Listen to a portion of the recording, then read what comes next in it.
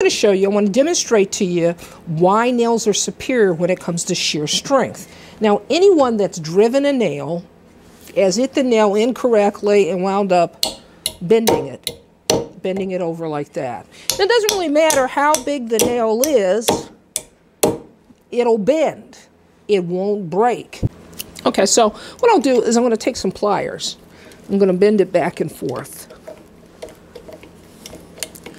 Notice it doesn't break. I'll do the same thing with the nail that I just got finished bending.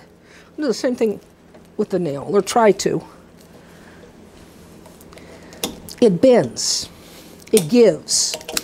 And that's why it's so good at shear strength. Okay, so when it comes to screws, screws are very brittle. Even though they're strong in terms of tensile strength, in terms of shear strength, they will snap in a heartbeat once there's any kind of lateral movement. Let me show you what I mean. Sometimes it takes a couple times. So I'm going to bend it, and it snapped just once. I'm going to come over here to this drywall screw, and I'm going to do the same thing. And I will tell you right now that that has snapped. Look at that.